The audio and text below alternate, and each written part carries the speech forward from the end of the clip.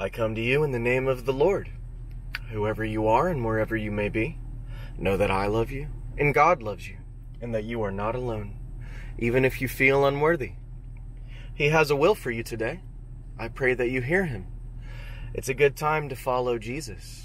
There's mercy and grace available for you today. We only have a few days on this earth. Let us enjoy them. Now let's take a breath in and a breath out. To the Word of God we go. Ecclesiastes chapter 3. To everything there is a season, and a time to every purpose under the heaven. A time to be born, and a time to die. A time to plant, and a time to pluck up that which is planted. A time to kill, and a time to heal. A time to break down, and a time to build up. A time to weep, and a time to laugh. A time to mourn, and a time to dance. A time to cast away stones, and a time to gather stones together. A time to embrace, and a time to refrain from embracing. A time to get, and a time to lose. A time to keep, and a time to cast away. A time to rend, and a time to sow. A time to keep silence, and a time to speak. A time to love, and a time to hate. A time of war, and a time of peace. What profit hath he that worketh in wherein he laboureth? I have seen the travail which God hath given to the sons of men to be exercised in it. He hath made everything beautiful in his time. Also he hath set the world in their hearts, so that no man can find out the work that God maketh from the beginning to the end. I know that there is no good in them, but for a man to rejoice and to do good in his life. And also that every man should eat and drink and enjoy the good of all his labor. It is the gift of God. I know that whatsoever God doeth, it shall be forever. Nothing can be put to it, nor anything taken from it. And God doeth it, that men should fear before him. That which hath been now is now, and that which is to be hath already been. And God requireth that which is past. And moreover I saw under the sun the place of judgment, that wickedness was there, and the place of righteousness, that iniquity was there. I said in mine heart, God shall judge the righteous and the wicked, for there is a time, and there is for every purpose and for every work. I said in mine heart concerning the estate of the sons of men, that God might manifest them, and that they might see that they themselves are beasts. For that which befalleth the sons of men befalleth beasts, even one thing befalleth them, as the one dieth, so dieth the other. Yea, they have all one breath, so that a man hath no preeminence above a beast, for all is vanity. All go unto one place, all are of the dust, and all turn to dust again. Who knoweth the spirit of man that goeth upward, and the spirit of the beast that goeth downward to the earth? Wherefore I perceive that there is nothing better than that a man should rejoice in his own works, for that is his portion. For who shall bring him to see what shall be after him? Amen. The Word of God. This is encouragement along the way. I pray that you have been encouraged by the holy reading of his Word. Let's talk about it a little bit. Wow, you know, I like to think that sometimes I say something of use in these encouragements to the believer. But wow, if I just read this again, the believer would be multiplied blessed. Because, man, this is some wisdom right here. If you haven't listened to Ecclesiastes 1 and 2, or just read it for yourself, the wisdom packed in these 12 chapters of this book, it's so profound.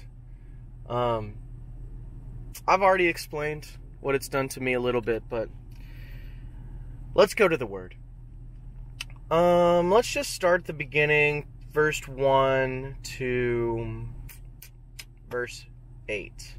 But we're not going to read all of them. Let's just talk about it. A time and a season for everything under the sun.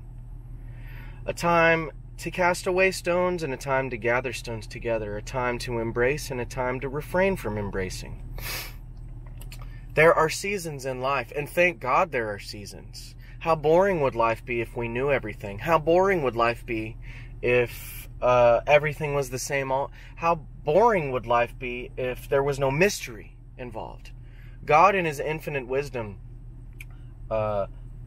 continually changes the situation, the environment, the circumstance, the season. And man, I'm just going to be the first one to say thank God for different seasons. Thank God that seasons change. You know, seasons don't only change in the natural sense in our world with weather, spring, summer, autumn, winter. But seasons also change in our hearts and in our lives. This may be a season of heaviness for you. This may be a season of death for your loved ones. But seasons change. And I just want to say again that thank God seasons change, because there are brighter days ahead. God is doing a new thing. And perhaps you feel heavy today. Well, I just want you to know that His mercies are new every morning. And God desires harmony for your life. So I'll just leave that there. Verse 12 and 13. I know that there is no good in them, but that for a man to rejoice and to do good in his life. And also that every man should eat and drink and enjoy all the good of his labor. It is the gift of God. Guys, this is huge. I have found nothing better for a man to do than to eat and to drink and to enjoy his life. Now, this doesn't give you a free pass for hedonism, because what did Solomon tell us in the beginning of chapter 2? I put to test mirth and all kinds of pleasures, and what did I find? It was all vanity, all meaningless, none of it.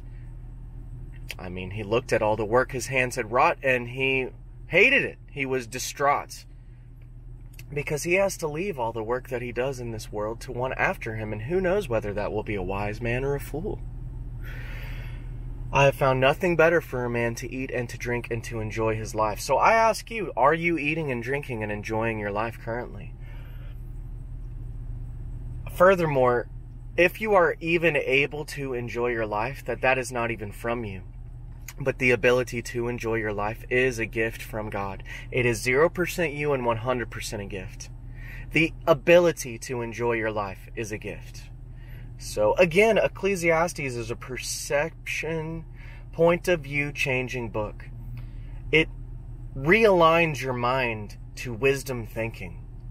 And I suppose that's just a general rule of thumb for the entire Bible. It realigns your heart and mind and spirit and soul, and it opens your eyes so that you can see, and it opens your ears that you can hear.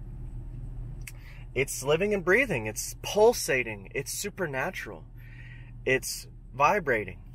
Anyway, continuing on.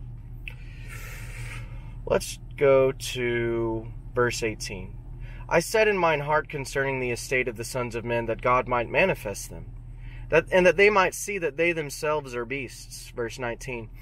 For that which befalleth the sons of men befalleth beasts, even one thing befalleth to them. As one dieth, so dieth the other. Yea, they have all one breath.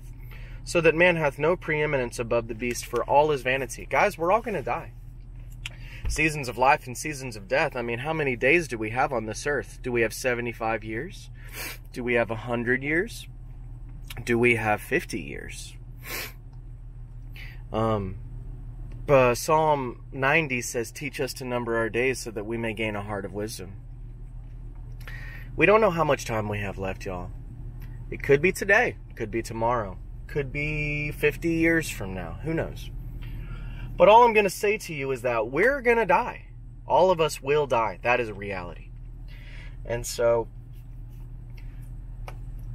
oddly enough, funny enough, this puts things into perspective.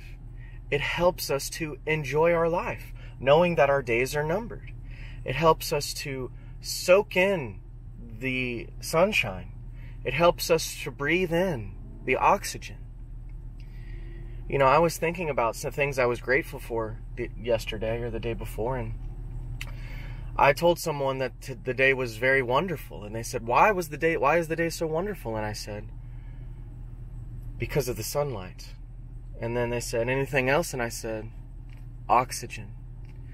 God provideth both sunlight and oxygen, and He never asks for us to do anything in return. He continually provides us with sunlight and oxygen. That is praiseworthy, my friends.